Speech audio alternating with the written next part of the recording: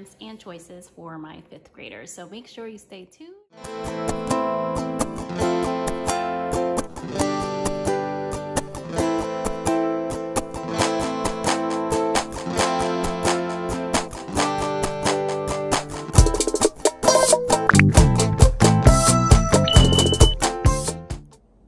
Welcome back, friends. If you're brand new to my channel, my name is Arlene with Arlene and Company.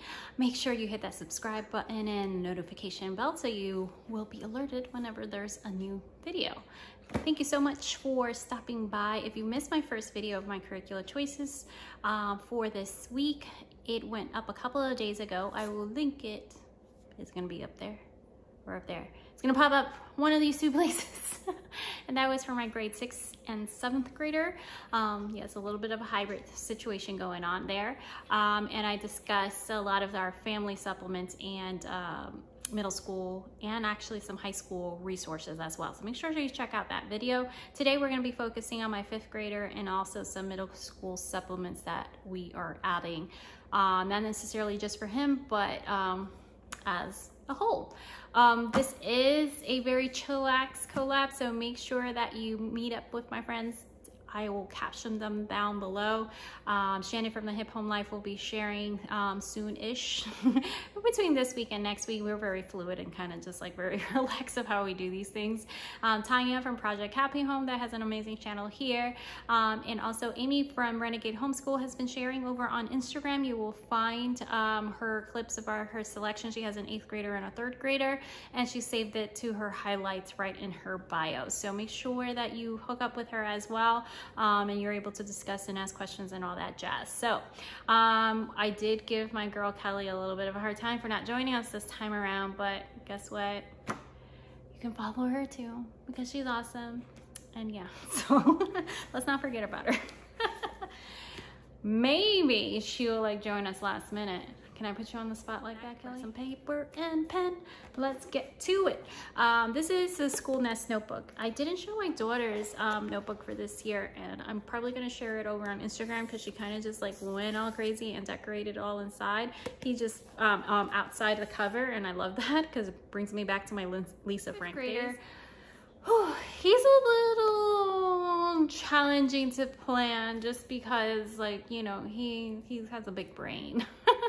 He has a beautiful neurodiverse brain just like my daughter, and he has different strength. It's kind of funny because his strength are my daughter's weaknesses, like language arts, and that's a weakness for her. But for him, it's something that he excels at. It's just like, yeah, I'll write that. I'll write a page or 2 or more on that, and we go from there. Know that I am going to gloss over things that I already showed inside and on the first video, even if they're doing it together, just so it's not just repetitive. So if there's something I flash for and you just want to see a little bit more, I either have already a review on it, review coming, or it's shown on my grade 6th, 7th, my 6th, 7th grader.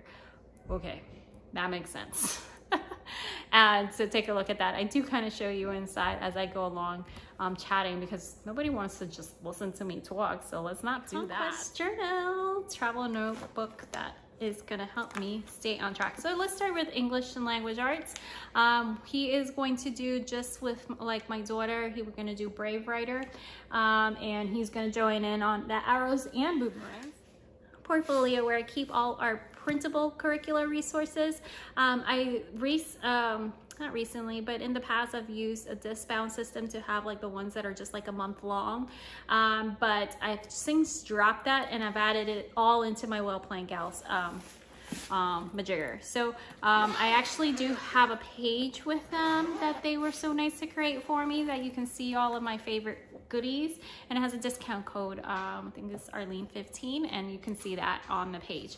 Anyway, so I have everything kind of just sorted in here. I'll talk more about all the planners that I have. I have quite a few. Yeah, it is what it is. So as I discussed before, we're actually doing Artemis Fowl right now. this month, and I'll show you a little bit inside just so you can get an idea. For this particular issue, for example, they're going to be focusing on areas like prefix, suffixes, sentence fragments, alliteration, homophones, dialogue, idioms, pronouns, semicolons, proper pronouns, imagery, and anti-hero. If you're buying these as an individual resource, know that they're going to have if it's an arrow, they're going to have an arrow guide. So you read that first so you can get really comfortable with how everything flows and how you present the material and how it's a collaborative effort. And I will say this, if you're not familiar with Brave Writer is not something you kind of just like, here is a workbook child, please work independently. There's really a lot of obviously teacher involvement with it, and it requires a little bit of planning, which I find absolutely super simple to do, but planning is my thing. But even if planning is not your thing, I think the way that is laid out now with all the extra resources, it makes it really simple for you to adapt it, and even if you're a type B personality or whatever it may be. Spelling, additional grammar, and things like that. But then, as I explain on our end of year review video, which I will link, will it be up here or will it be up here? Let's see. I can never remember when I'm recording which side I'm supposed to point to, but it's gonna be up there. And it's also on my playlist where you can see my end of year review and recap, which I shared a lot of information on. So originally I was gonna deviate from literature base for our language arts completely. What I decided to do, something that made a little bit more sense to us but still kept that literature component with us, is to go ahead and add arrows and boomerangs, because it's extremely flexible for me to do with another more traditional program, which I'm going to show you in just a bit. It's very flexible and easy for me to adapt those things. Culturing ownership, but it's been renamed to Building Confidence, and the graphics and stuff are now updated on that.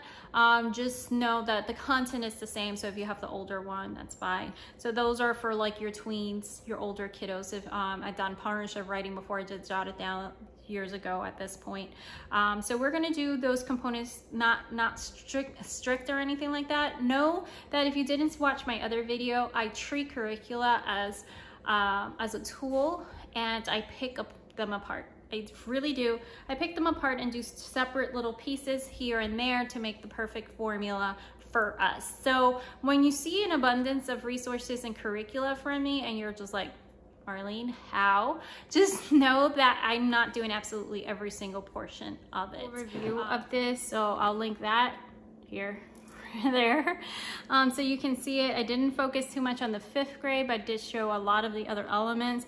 This is by Harcourt, the HMH actually, and this is used in several schools across the country, and I really like it. I really enjoy the format. The only thing, unlike my perspective for my daughter, I have to source this like either use eBay, or there is some portions that Rainbow Resource still has available depending on the grades.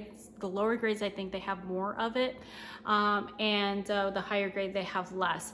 The only problem with Journeys is that it only goes up to 6th grade, so after that there is another textbook that is from HMH. It's called the Interliterature, and these are for your secondary grades. I am still kind of just playing around if I want to. I'll see how the year goes, and I'll let you guys know in my updates. If you want to see more inside of this, just let me know about the Interliterature. This is the student textbook, so there's other components that supports this curricula, and of course if you're a classroom teacher, they have online components as well. So Interliterature is like kind of like the natural progression after you leave Journeys. I may switch him over to my perspective in grade 6 once we get there, because I have all the other components and the teacher guide and everything for that. So we'll see how it goes. For the most part, I'm very happy how Journeys is going, and we have already started this for a bit now. This is the Reader's Notebook, and from this Reader's Notebook I will be able to pull, we're not going to do everything in here, but we're going to be able to pull some spelling. That I like the way they do the spelling, because they have all these different types of activities throughout it, that, you know, it's like maybe it's a crossword puzzle, maybe you're proofreading and finding the misspelled words, and maybe, you know, you're doing it in different formats. So I like how it is within contents. I know that we're gonna get some spelling and grammar and everything like that from a Brave Writer. This is something that is great for just like those daily type of practice.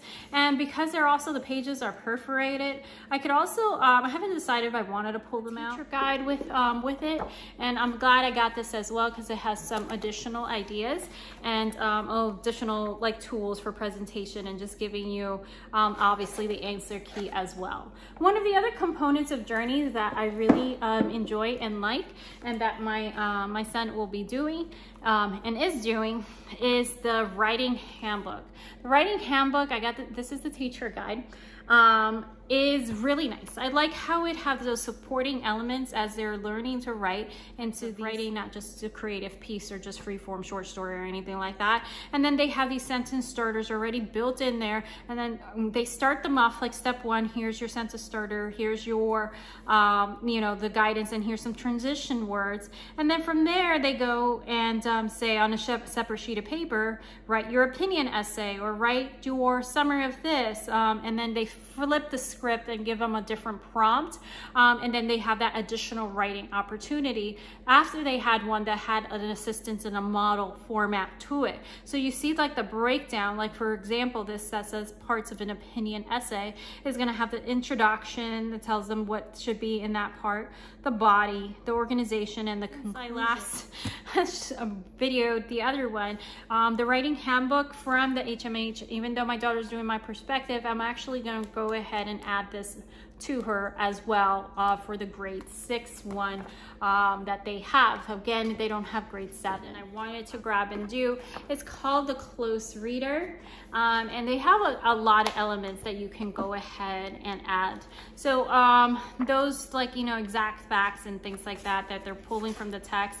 With my son, and comprehension has always been a little bit tricky. Like he's always, I think it's a lot of it has to do with like attention, his attention span, and just like, you know, kind of just goes on to his own little world, and then misses those details. So I think this is going to be a really great tool. It's like, I really love how Oak Meadows math program is formatted. It's really no fuss, no muss. Like it's just, you know, it's really nicely done. However, as someone that considers math their weakness, I really wish my daughter was also using teaching textbook, but for the time being, she's just really tied into the Oak Meadow math. And like I said, we enjoy it, we like it, I recommend it. But I wish for my personal, like my side, that she was also doing teaching textbook, but teaching textbook is what he will continue on. So he'll be doing teaching textbook grade 5. He's wrapping up grade 4. He's still finishing off some elements of it. We kind of like different breaks here in between. And that is the only subject that I don't supplement, add to, tweak, or anything. I just leave it as is and we just do the next thing. I'm going to briefly mention this again because it's going to be a family science, is the MOSA MAC. And the MOSA MAC is something that is used in traditional school settings. It is online based. I am going to do a full review of this. I know I got a lot of questions on this after they saw the video, and I'm like recording as I go. It's life. Anyways, MOSA MAC, I really like the format of it. I like the supporting visual aids, the interactive part, and that if we're not able to do a hands-on experiment, they still have a lot of things that they are going to be involved with the MOSA MAC. So I appreciate their layout. I want to see how this year goes with it, and so far so good. I like it, and the kiddos are enjoying it. We also have a membership with Generation Genius. My daughter didn't appreciate it as much. I like it, I really do. There's enough content in there, especially like, you know, for various grades, to last you a bit, but being a science heavy home, I think we would blast through a lot of the lessons very quickly. But she kind of prefers the MOSA MAC because she feels that Generation Genius kind of just talks down to her a little bit, and she just has that science brain. My son really enjoys it, so I may add certain elements that just for him from Generation Genius to support certain his age group and things like that, because unlike my daughter, where science she really excels, else, he's just, you know, on par with science. I also picked up a couple textbooks that I can use as supporting material for him, especially like some days I really have to do a lot of one-on-one with my daughter, and if I want him to do a certain self-directed activity and I want it to be not always language arts or not always, you know, a specific subject, then I can pull from these resources and do that with the science textbook. So I have the 5th grade level. I only have the textbook. There's other elements that comes with it. I think the Science Fusion one you can actually find on Rainbow Resource as a bundle. Don't quote me on that. I'm pretty sure you can. I actually bought this used on Thrift Book because I wasn't sure how I was going to feel about it. So this is the Florida edition again from Harcourt. I really enjoy Harcourt. I love the setup of this. This totally can be a complete standalone curricula. There is a lot of hands-on. There's a lot of activities that is recommended. You know, you listen, you write, you do all the components of science, and I like having something that is geared for his grade, that will align with what other kiddos are learning about this year as well. We will also continue, actually I'll talk about that in just a second. I also have their other that is not the Science Fusion because I wanted to compare them both, and I will do a full walkthrough of both programs just in case somebody's interested. Is the Florida edition Science of Harcourt as well, and this is the 5th grade one, pretty sure. And they have like readers and things like that as well, and I'm not sure which one I like better at this point. I don't know. But I like the breakdown of it. Again, you have all the science topics and all the different categories, and the breakdown of it, and the investigate, the reading in science, reading for review, and you know, and just all those elements that it includes. I really like the way that it is broken down. I remember how much I used to love these type of textbook when I saw Tanya from Project Happy Home share, I don't remember how long ago, but she shared a couple textbooks, science ones, and it reminded me that at first, when we first started homeschooling, that was something that I really enjoyed. In the summer, we were going to be working with Blossom and Root, level 5. This is their part 1 oceanography. So this is something I saved. We'll do the ocean studies with this. If you can buy the science separately, but know that it's the complete science year. So you're gonna have part 1 oceanography, and part 2 will be, I'll just have something fun to do intermittently and kind of just switch things up. I still have the Grammar Galaxies. I have full reviews of these over on IGTV, and you'll find them in my page guide. The middle school ones is in their own category if you're looking at middle school. This one is the Red Star, which it's recommended for grade 5 and up, and it's Grammar Galaxy. And we have, I think this is actually the very first curriculum, that homeschool curriculum that we actually purchased way back when, because I used to use all kinds of free resources. I used textbook, I used printout, all those stuff. So grabbed it for him. This is level 4-5, grade 4-5, and hers is level 6-8, I want to say. And this is Sinosaurus, says a user-friendly resource that you can turn to whenever you have any questions relating to science, packed with useful information, addresses key science topics including doing science, life science, earth science, physical science, natural resources, the environment, and you know, basically STEM. So I do like these, and I picked these up from Rainbow Resource. Some other things that, and I have not reviewed or looked deeply into this, so I would just like hang on. I'm not saying like go run and buy this or anything like that, or with anything. You guys make sure you do your own research and make sure that it matches what you want to do with your family. I picked up this kit because I had picked up a slide set from Easy Peasy 2 for our slides, even though we have some kits to make our own. And this was another, they have like these science fair project kits, and it has like the online components. So the box itself doesn't have much in it. I have not had time to dig into these, but I do have a few of these different things. And it's called Glowing Detective, this one, for forensic science. So if you remember, we're gonna pull in a lot of like forensic science this year as well. And I showed this for grades 6 through 12. And this is something that can be used for years. There's so much in it. So I did a quick flippy through.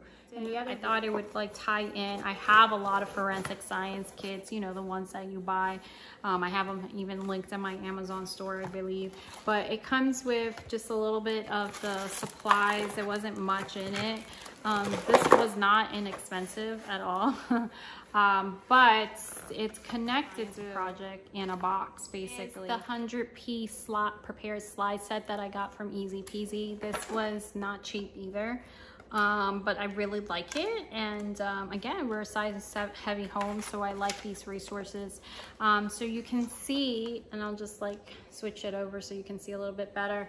You have right here, you can look at the 100 pieces of the prepared slides, and you'll see that they are numbered, so you can easily find them on there. So you can take a nice little look at. I've had our microscope for a while now. They're the one that we use, which I feel like it's a hybrid, like you still have the digital display, but you still have to manually adjust the lens and everything like that, which was in the drawing and design, which is the high school level program. It's going to be found under fine arts. I go over this in, again, the other video.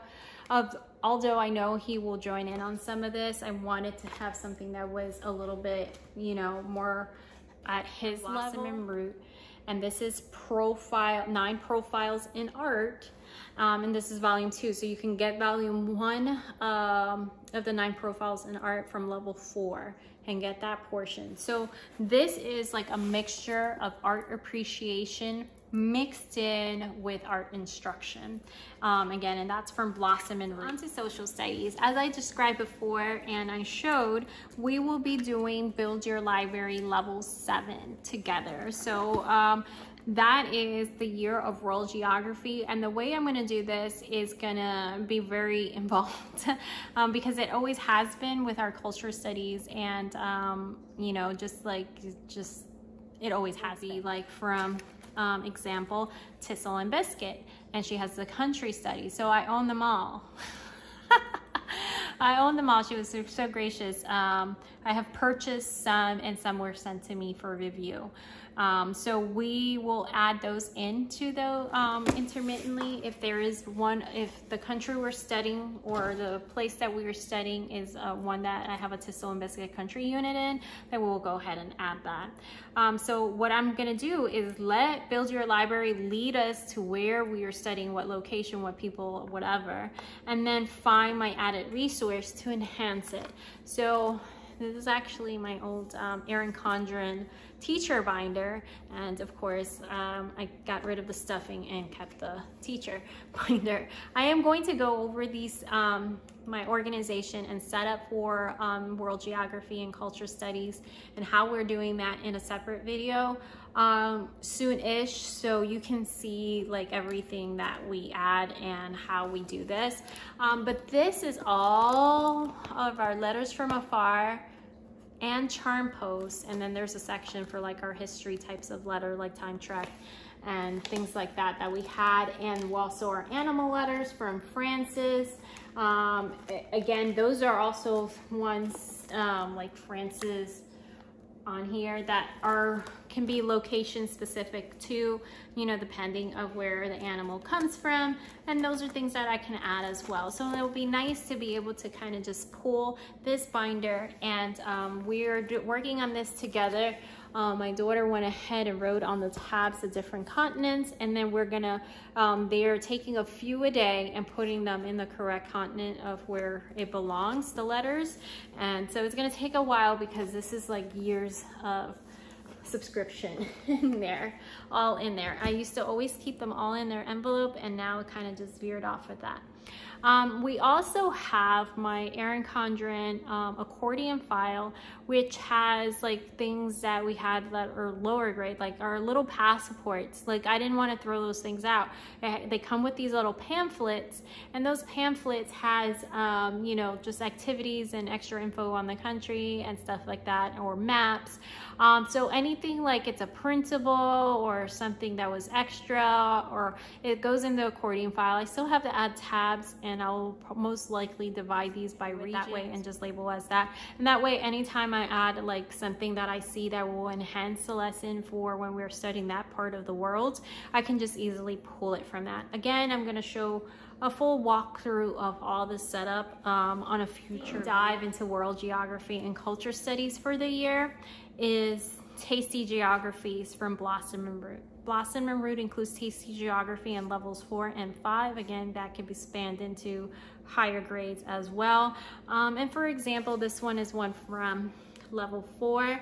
This one is Nigeria, and she has a breakdown of additional literature that you can pick up on it. Even though Build Your Library has quite a bit, it's nice to see sometimes they have different titles listed, sometimes they have different video connections, sometimes. So again, this is why I love blending, because I can take the best of all of the worlds, and then any recipes and things like that you want to try from that country, and then we will go ahead into like our kitchen schooling, which my kiddos love to be in the kitchen, they love to cook, they love to try different dishes, and they love the whole process of it. So I want to add that. We're also going to I've had them before, but I had so many letters coming in, it was hard to keep up. This year, we're gonna go ahead and make sure we add the Miss Macy's Tasty Travels, I wanna say it's called. And it's also from the same family of letters from Afar, Charm Post, and Meet Francis, and all that more, and all those additional resources that we have for geography or social studies. I'll show you all those elements in a future video, because that is a whole half an hour. I did show some other additional elements to other parts in my grade 6-7 video, so make sure you check those out, because I'm not gonna repeat those parts and those resources that I have. Now, he has his well-planned day planner that was sent to me for review, and this one is recommended for grades 3 to 8, I wanna say. This is super rad. I still have the video review to do with this with you guys, so you can get a really close look. Remember, I have a link in the bio to my well-planned day page, which also has a discount code, which was Arlene 15, I want to say. But it has like the reference sheets in the back, just so you get a quick glance at it. So, you know, parts of speech, capitalize it, commonly misspelled words, calculations, multiplication guide. It has this big, nice social studies section with like in my country, and then you have right here, you have like the capital, how do you abbreviate it, the US presidents, the government, all these things are all in here, and then like the world geography section.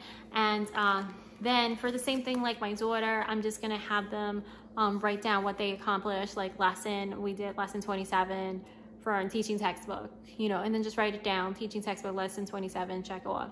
Because then I can glance at this at the end of the week also when I'm doing my reverse planning. I try to do reverse planning every single day as I'm doing it, but it doesn't always work that way depending on how like intensive the day is. So it's nice for them to go ahead and start jotting down what they've done based on what was assigned to them. Especially, I just want them to do these things to gain more independence and time management. What it was called, I used this is the silliest thing, but I used this when I was younger to memorize my multiplication charts, right? And this is just like a simple little thing that you can add if you want to have your kiddos add some facts. I know there's things that are way more advanced now, but I used to love this thing, and I'm so glad that I can't remember who figured out what I was talking about and sent me the link. I found my copy in thrift books, and this was by Scholastic. It's literally like a couple bucks. This is the multiplication wipe-off book. So what is cool about that is that you have all the multiplication table, then you have this that you can do like a dry erase or wet erase marker and write down your answers and cover the flap with it, right? And then you have the answers there. And then you have, like, you can flip the page. So here's your 11 multiplication chart, and just cover it, and then go ahead and just try like some rote memorization thing there and go from there. So the reason that my son is not doing like Oak Meadow or Blossom or level 5 is because he did level 5 with my daughter, so he's also aged out as well. Oak Meadow grade 5, I just did it. It's linked and connected to the social studies, which is US history, and he was part of a lot of those conversations. To repeat it is just not ideal. So that's why we're not doing that. So basically, the only like thing that he's continuing on from last year is teaching textbook. and then some elements of Blossom and Ruth here. It's all I have for you for now, I think. Maybe so. Tell me, little book. Is that world geography this year, as opposed to a particular historical point? Doing a certain block here and there of River Voices Volume 2 this year. I'm probably going to save the rest of it for the following year. And, you know, may insert some Oak Meadow ancient history components as well here and there. Of what I'm most likely going to do, and it's just going to be specific, like Emily Cook, the creator of Build Your Library. She has a website called History Book by Book. It's amazing. It's awesome. It's free. Go on there, follow the page also on Instagram. And let's say I want literature or, you know, some historical fiction books from World War II. And then she has like this gigantic database of lists. It's amazing. And then she shares her reviews also on an Instagram page. So I'm going to be pulling a lot from that and adding those, like, you know, just as a read aloud, you know, like while they're eating lunch or something. So that's where we're at. I hope this was helpful. These videos are always a giant beast to edit because I have so much to show and so much back and forth. So I truly appreciate if this was helpful. Go ahead and hit a thumbs up, stick around, subscribe, and share with friends, because it makes all this work worth it. It's literally so many hours just for one video. Just had to put that in there because I'm exhausted. So much for stopping by. Let me know what's on your plate this year, what you're still considering, what you know, gems have you found, and let me know in the comments down below. And I'll see you guys next time. As always, thank you so much for your presence. Bye-bye. During the summer, I'm gonna study. Okay, that works. I will focus more on all those social studies. How do I say social studies?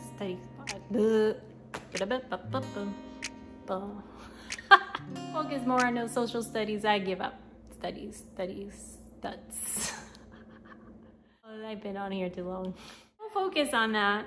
And what was I saying? What are we talking about? You show me the truth and your light. All I've got to